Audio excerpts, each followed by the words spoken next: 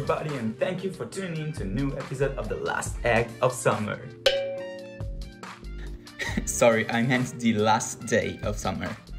I am aware that last time I said that new episode would be longer and fully packed with changes, but as you have probably seen from the lack of videos, I've been pretty busy lately, so I thought I would share this little piece of progress.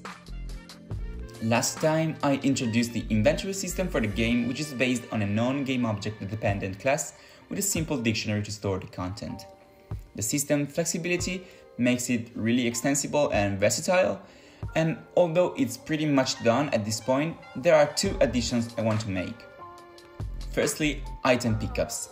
If the game is gonna be based on the exploration of the valley, the player should be able to pick up stuff along the way. And secondly, I need to do something about how the UI looks. If your eye is particularly well trained, you might have noticed that it looks like shit, so I got no time to lose. Extending the inventory with an item pickup system is going to rely on the interaction system that lies below the dialogue and various triggers I got in the game.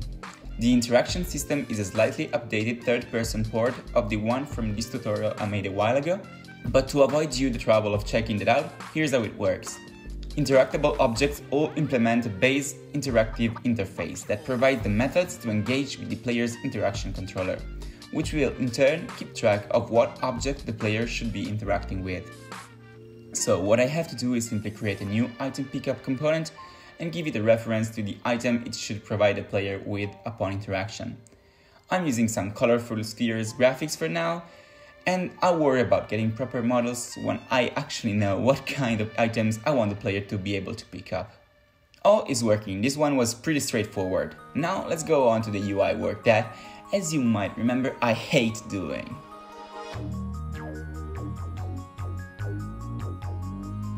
Last time I left the UI of the inventory system looking like a grey stain in the middle of the screen, but now it's time to do something about it.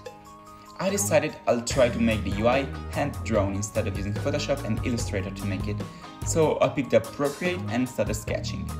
I made up my mind on the layout I wanted to have and got the base colors and line work down. Then I added some shading and details, and here we are.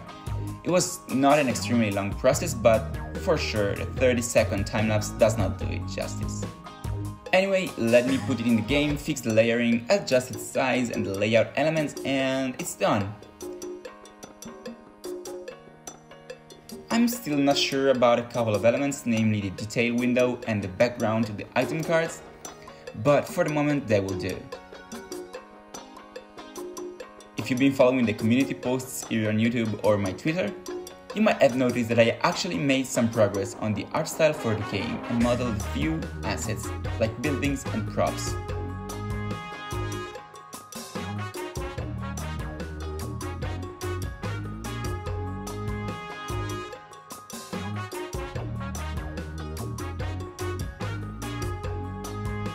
I've also added back environment details in the game like pebbles, sticks and flowers that have been missing for a while now. This is how the game's looking now. I'm quite happy about it, but I will admit I'm still playing around with the various aspects of it to find the perfect art direction.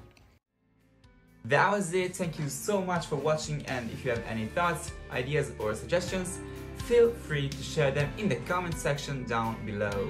If you enjoyed the video, please consider leaving a like and subscribing, and stay tuned because I got a good one cooking. This said, I've been Peter, you've been an amazing audience, and in case you decide to stick around, see you next time.